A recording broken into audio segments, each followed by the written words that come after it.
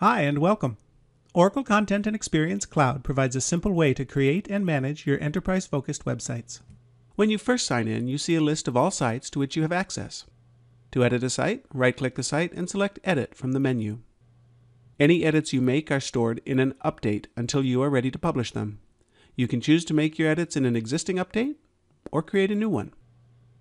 This way, if different people are responsible for different areas of the site, multiple updates can be edited at the same time.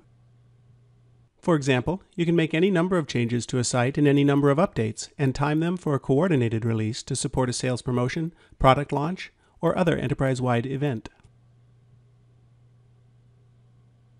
The Edit toolbar allows you to switch between different updates easily. Preview the site in a new browser window. Preview how the site looks in different resolutions and orientations, and save changes until you're ready to publish the update. When you're ready to edit a site, the Edit switch enables a side panel with various options. When creating a new page, it can be just a link in the site navigation to an external page, or a web page designed in Oracle Sites Cloud Service, where you specify the name, layout, title, and other pertinent information.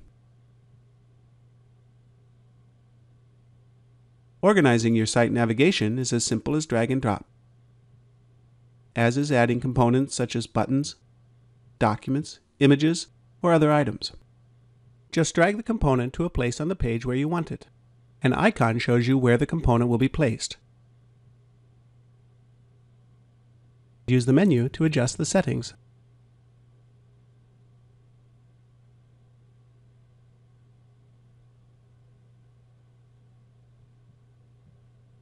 You can even add third-party components or components you have created yourself. If you want to change the look of a page, select from predefined themes that you create or others have shared with you. When you're done making your edits, save the update, and if you're ready to merge the update with your base site, click Publish.